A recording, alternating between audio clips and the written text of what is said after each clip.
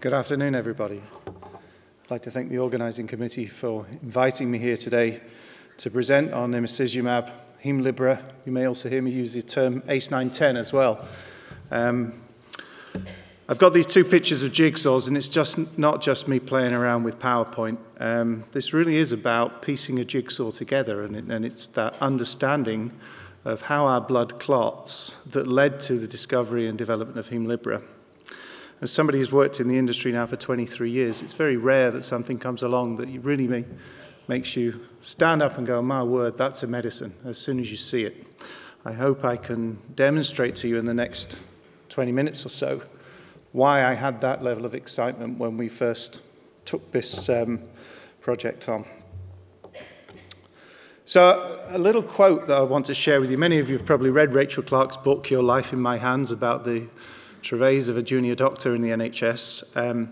But she discussed haemophilia at one stage, and I'll quote this verbatim. "So bewildering is the infamous clotting cascade that generations of medical students have given up ever truly understanding it, and only a rare breed of doctor, an erudite subtype of hematologist known as a clotter, properly grasps the processes. But in real life, stopping a hemorrhage in a patient can make you want to whoop with relief." And this is the clotting cascade, and as I said, there's no exam here. We won't be going through this as an exit interview or anything. But you can see this is a cascade of clotting factors and proteins, which leads from the insult, a hematoma, a cut, whatever it happens to be, and leads down ultimately to the clotting of your blood and normal homeostasis. And there's common and extrinsic and intrinsic pathways. I'll go into a bit more detail on this, but if I can just get this to work, this is the area that we're going to be concentrating on today. So Haemophilia A. I'm sure there's very few people who don't know about haemophilia in here, in the room. It's an X-linked recessive inheritance disorder, overwhelmingly in males. There are some female sufferers, particularly with haemophilia B, but it's very rare. And it's categorized as mild, moderate, and severe, and the clinical hallmark is bleeding. And you can see on the right-hand side these fairly graphic pictures of patients with joint bleeds, and they're characterized by prolonged bleeding, but also spontaneous bleeds. And these are serious. You can get deep muscular bleeding, bleeding in mucous membranes, and also more life-threatening, such as intracranial, neck, throat, and GI bleeds as well. So it's not just trying to prevent bleeding to give somebody normal activity, it's also life-saving as well. There are standards of care, and I'm going to talk about non-inhibitor and inhibitor here. So as I showed you earlier on with that clotting cascade, you can treat, so Haemophilia A is the loss of functional Factor VIII, and Factor VIII couples together with Factors IX and X to move into the rest of the complex. So if a patient presents with haemophilia and they're what's called non-inhibitors, so effectively first-line therapy, you can treat episodically with Factor VIII, so post-bleed, or you can treat prophylactically with Factor VIII. This Factor VIII is administered every second day intravenously. What happens in about up to 30% of patients, unfortunately, is that they develop inhibitors to that Factor VIII, an immunogenic response, and then they're rendered that they can't be treated any longer. And again, there are alternatives where those patients can be treated with bypassing agents episodically or prophylactically. The treatment is either recombinant Factor VIIa or APCC, which is activated prothrombin complex. They're treated frequently. The infusion times are long. I mentioned a point here. Median ABR, I'll be coming back to this expression throughout the course of the lecture. ABR stands for annualized bleed rate, and it's the classic measurement of a treatment of a haemophilia patient. So what you can see on here is what I've just mentioned. There's Factor IX and Factor X, coupled with Factor VIII, will lead to this 10-ACE complex and further progression through the clotting cascade. And this is how they couple together with factors IXa and factor X with factor VIII. And as I said before, if factor VIII is absent, you can provide an artificial factor VIII. In 2001, our colleagues in Chugai, which is a wholly owned affiliate of Roche in Tokyo, started to think about ways that they could design novel antibodies, building on the new concept of constitutional locking of bispecific antibodies. So the idea is that could you mimic the mechanism of factor VIII with factors IXa and factor X to produce a bispecific antibody which reconstituted the clotting cascade. And this led to a real labor of love that they looked at over 40,000 combinations of different antibodies prior to piecing them all together, and led to the discovery of ACE910, which stands for antibody mimicking coagulation factor VIII by connecting factors 9 and 10. What's really important is there's no structural homology with ACE910, or Emicizumab as it came to be called, with factor VIII. That idea was deliberate because we wanted to reduce the possibility of inhibitors being raised against the ACE910 as well. So, this is Hemlibra, Emicizumab. Sorry, I'm going to keep switching between the names. I always think of it as Hemlibra now because it's a marketed medicine. So as you can see here, that bispecific antibody sits in that pocket between factor IXa and factor X. And what we saw was the non-clinical data showed complete control of bleeding in an acquired hemophilia model in the cynomolgus monkey. I'll show you some of that data now. So firstly, some of the in vitro data with ACE910.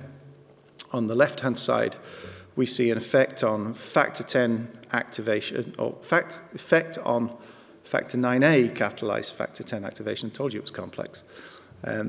And you can see that as you increase the concentration of your bispecific antibody, you get that activation. And then using plasma, which is depleted of factor VIII, and plus and minus inhibitors within that plasma, you can see that as you increase the concentration of HSP23, ACE910, you get a reduction in the activated prothrombin time. Again, a classic measurement of hemostasis.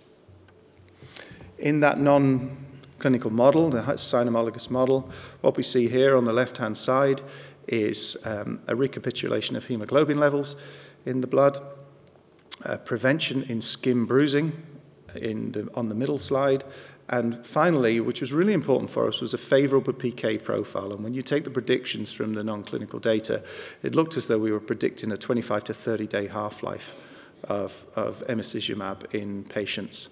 And that's really important, remember, because I said about the frequency of administration in young children with intravenous administration, that their parents would be hooking them up to IV infusions every second day, sometimes every day with the APCC as well.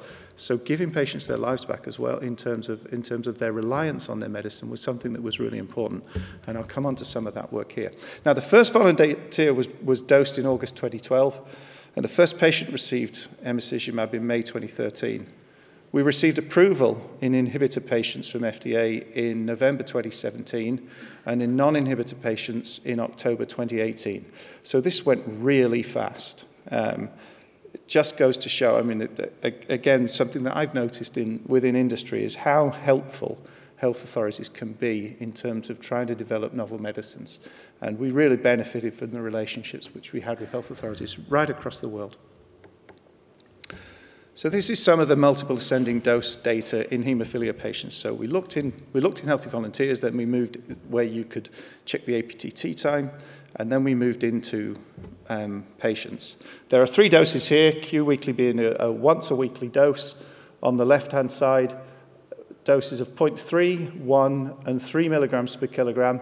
And this is trough concentrations across, going right out to almost 2 years. So you can see that the behavior of the drug is very good.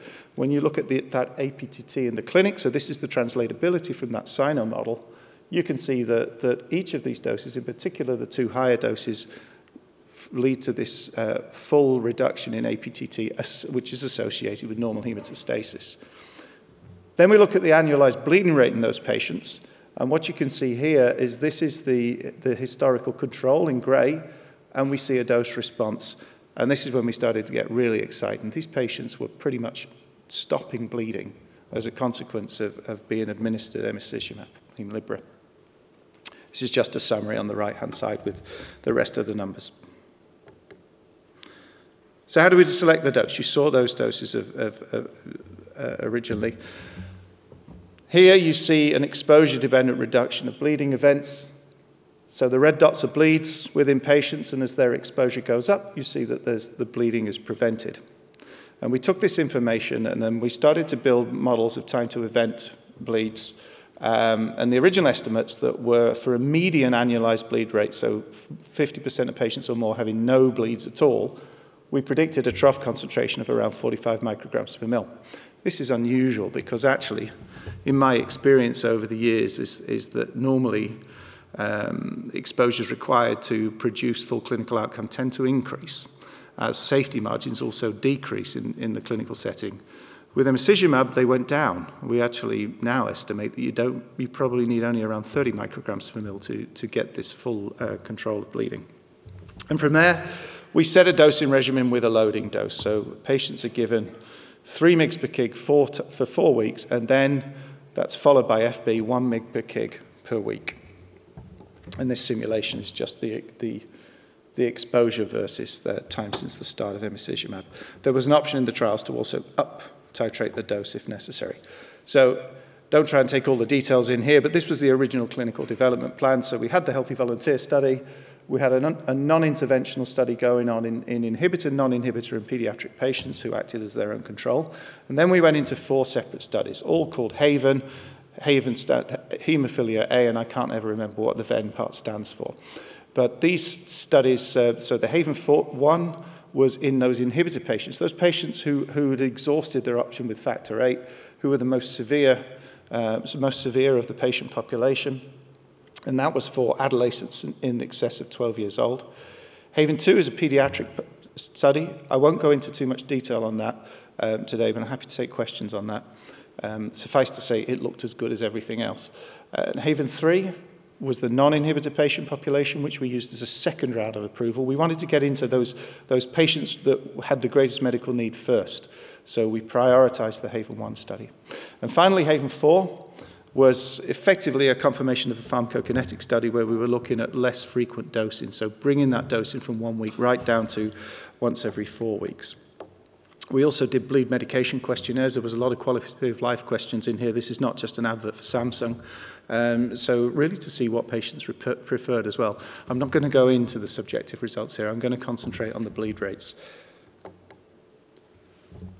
One thing we were really proud of, because this data looks so good in those first multiple ascending doses, etc., we use simulation approaches on each of these different doses. So you can see the 1.5 Q weekly, the 3 mg every second week, or the 6 mg every month were based upon a time-to-event model of annualized bleeding rate. What this meant is we never studied the 3 mg per kg Q2 weekly or the 6 mg per kg Q4 weekly prior to phase 3. And we think as a consequence of that and taking that decision, we took about 18 months off the development time for those alternative formulations. So hopefully a lot of patients have benefited from that approach as well. Again, having great data means you can do great work with it and predict into another scenario. So these are the results from the Haven 1, and this is the bleed rate versus bypassing agents, Factor VII or APCC. What I really want you to look at here is this change in the median annualized bleed rate. This is the median in the arm B, where patients had no prophylaxis and they were given the episodic bypassing agents. And you can see this 87% reduction in bleeds with Emicizumab compared to that standard of care. What's also noteworthy is the median annualized bleed rate is 0. Indeed, 63% of patients had no bleeds at all. No participants discontinued due to lack of efficacy. When we look at the secondary endpoint as well, on the bleed rate, we see the same thing with prior prophylaxis versus Emicizumab prophylaxis. Again, a median ABR of 0. 70% of patients demonstrate no bleeds at all. So not surprisingly, we were ecstatic to see this data and went for rapid accelerated approval with FDA, EMA, etc., etc. This slide's quite busy, and this is Haven 3. This is the non-inhibitor patient population. Rather than going through all the data on the left-hand side, I think the visual of the figure tells you all you need to know. That the doses of Emicizumab, either Q weekly or Q2 weekly, led to 96 or 97% reduction in the annualized bleed rate. And what was really interesting, because we also compared to historical data with Factor VIII, and you see a 70% reduction in annualized bleed rate with Emicizumab over infusing Factor VIII. So we not only show that you can administer less frequently than the standard of care, but you're getting a really remarkable improvement in the control of bleeding in these haemophilia patients.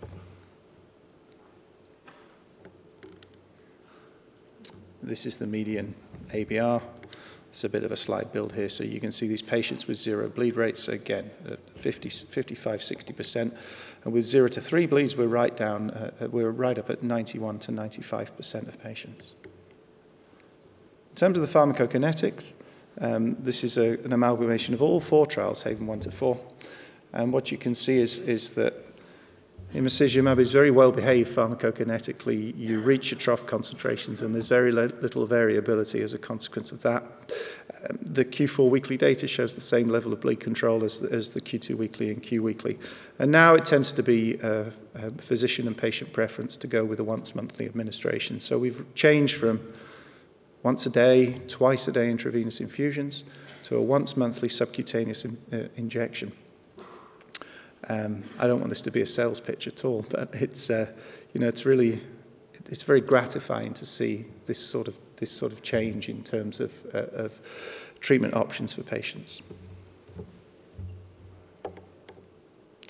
Safety, of course, is extremely important. Now, those of you who have looked at the Hemlibra drug label will notice there is a black box warning, and it's based upon 2 acronyms which I'll explain here: thromboembolic microangiopathy, TMA, and thromboembolism.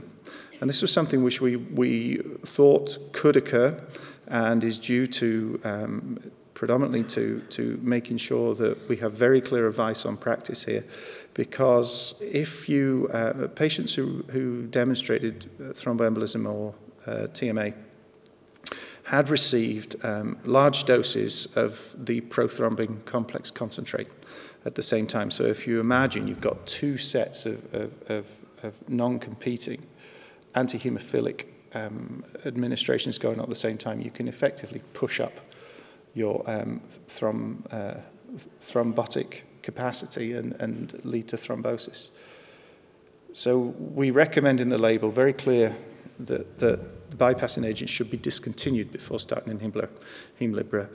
And if APC is indicated in a patient who has had a bleed, the additional dose should not exceed 50 units per kilogram in the first 24 hours of treatment.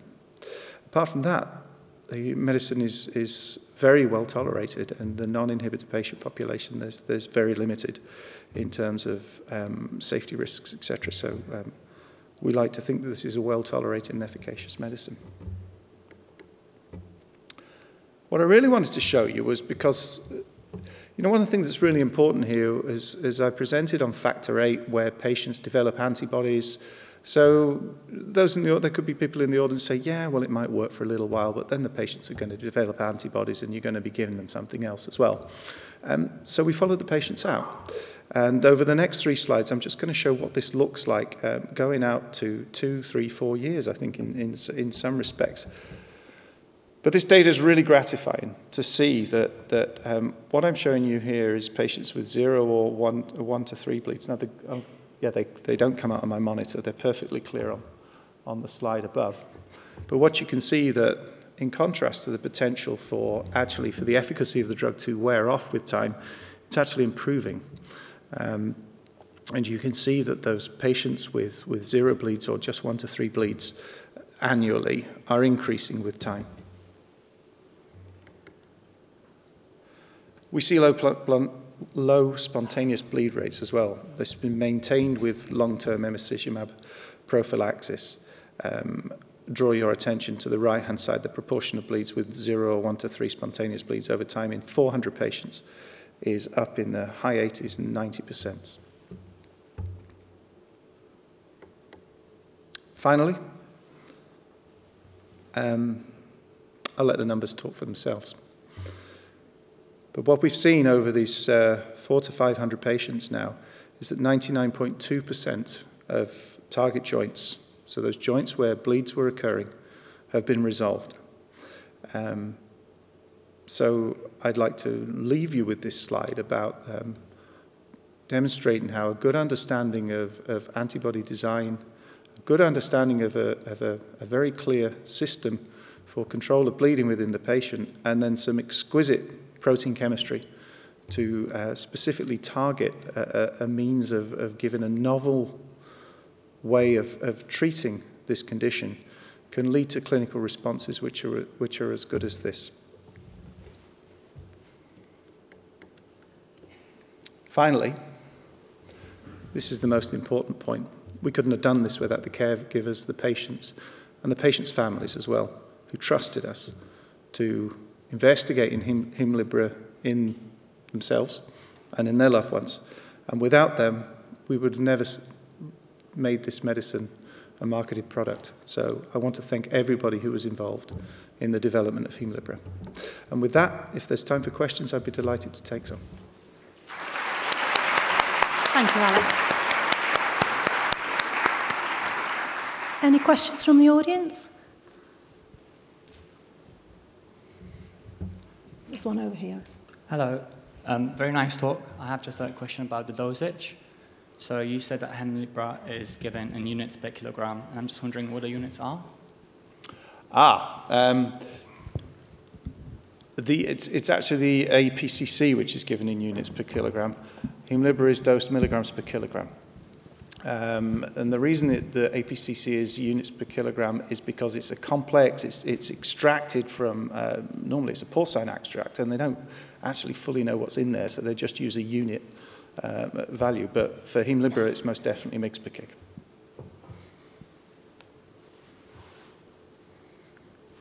Any other questions? There's one over here.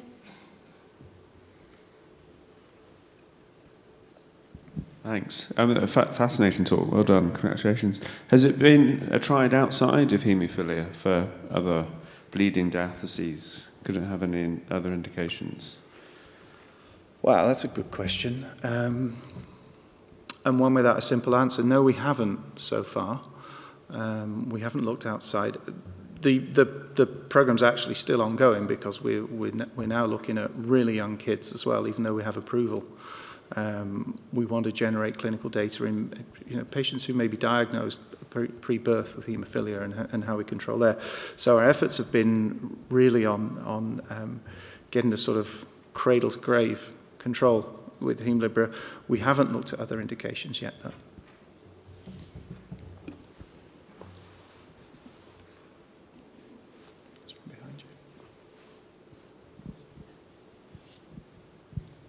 Thank you very much. It's a really nice presentation.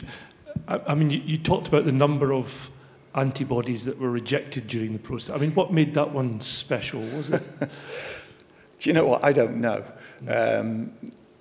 I've had the pleasure, actually, to have dinner with the guys who discovered Hemlibra, and they're the most humble people you'd ever meet. And they just had a labour of love. It was just about that constitutional locking. So they found plenty of antibodies which would produce some level of clotting, but there were risks about the immunogenicity side. I think there was also a question of structurally whether you could achievably manufacture as well. So it was multi-component or multifaceted in terms of how it was selected. I don't know whether there could have been 6 or 7 others which could just as easily have been developed. I do know clearly that the way that research worked on this, because it was 8 years from inception to the design of to the design of ACE 910, that they were very dogged and very demanding in terms of what they accepted. So did they have an in silico model of the kind of docking that would be required? Or Yes. Yeah. Yes, they did. We've got time for one more question, if anyone's got one. Okay, one from me. What next for Emicizumab then? Well, Helen, I mentioned a little bit about that. But, well, firstly, we're following patients out still. We now have a China filing ongoing as well. The results of that have just, well, we've seen the results now. We're looking towards filing in February next year.